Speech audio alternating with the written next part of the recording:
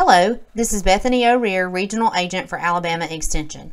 Thank you for joining me today to learn more about weed control, a part of our series for home vegetable gardeners called Grow More, Give More. At the end of this talk, you'll see a list of several publications you might find useful at our website, aces.edu.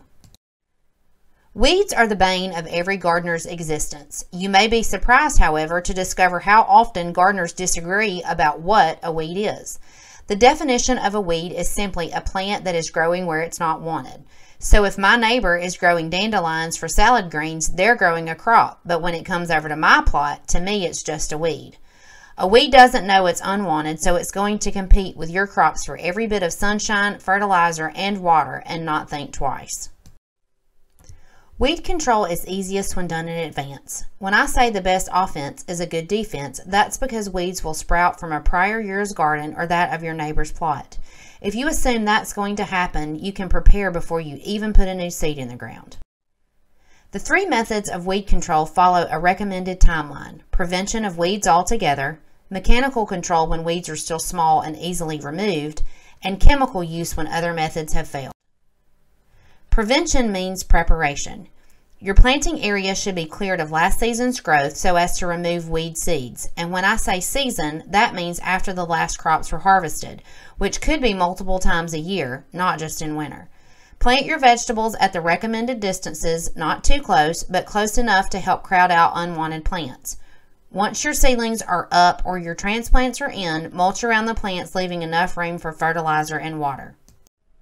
Mechanical control may mean simply pulling a weed or using a tool or string trimmer for removal. If you're checking your garden daily, then hand pulling is often the simplest method.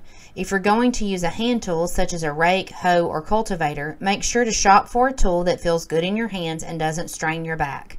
If you use a string trimmer, make sure you feed the string short enough not to damage stems, and acknowledge you'll probably need to do a little manual labor right next to the plants.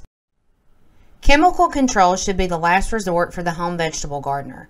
Be careful not to apply herbicides on windy days, and take whatever precautions you can to avoid drift, which can damage or kill desired plants. The most important thing about use of any approved chemical in the garden is the label is the law. So make sure to read the label in advance and take all precautions it advises to protect you, your garden, and your family. For more information, check out the resources at our website, aces.edu. Have gardening questions? We have answers. Call the Master Gardener Helpline at 877-252-4769. Thanks for watching, and until next time, happy gardening.